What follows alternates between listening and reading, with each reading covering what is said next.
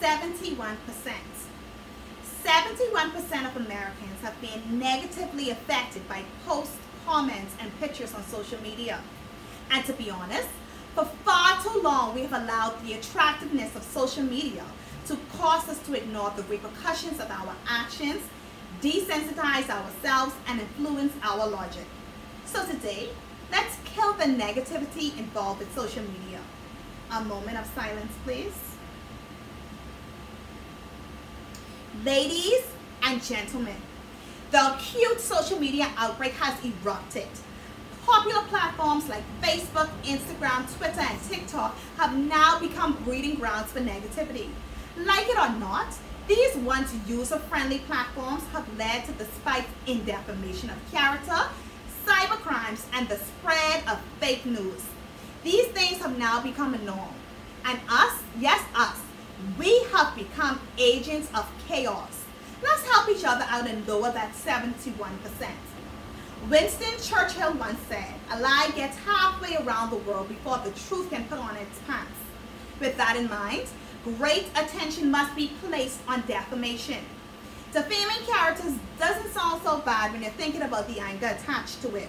But when you consider 70% of employers screening your social media to decide if they're going to hire you, you might think twice about slamming someone's character. Additionally, legal charges can result from libel. Take, for example, a case in Europe where a patient thought the treatment of the issue was slandering the credibility of the doctor on a social media platform. That defamed doctor then won $300,000 in a countersuit. Not only does the healthcare industry take a blow from defamation, but also small businesses, politicians, pastors, and the everyday Joe just like me and you. 5% of defamation victims can rationally handle the emotional distress due to slander and libel. So I ask, are you willing to pay the price for the sanity of the other 95%? And if that isn't bad enough, let's place the spotlight on cybercrime for a moment. Cybercrime ranges from hacking, which happens every 35 seconds, to data loss, which is predicted to exceed $150 million this year alone, to bullying, which is experienced by more than 1 out of every 3 young people. According to the OAS, Latin America and the Caribbean had a spike in this area. So there was a spike here.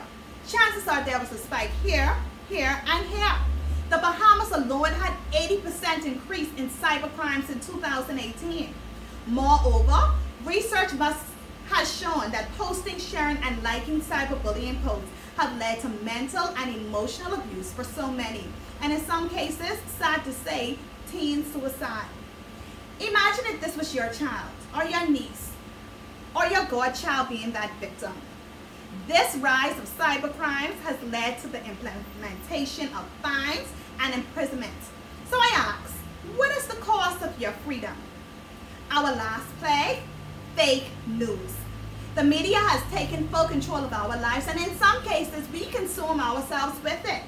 Social bots through ads and phony websites have played their role in interfering with politics, creating hostility, and manipulating us. Research conducted after the 2016 U.S. presidential election revealed that 14% of Americans use social media as their primary source of information. And the average American admitted to actually believing these stories. Audience, all of this ignites panic, stress, and anxiety. Credibility should be the order of the day. So I ask, what is the cost of your sanity? You see why social media can resemble a virus? We are the host of this virus. We spread it every time we click, like, or share. Today, I urge you to be agents of change. All you have to do is be the vaccine and prevent this outbreak.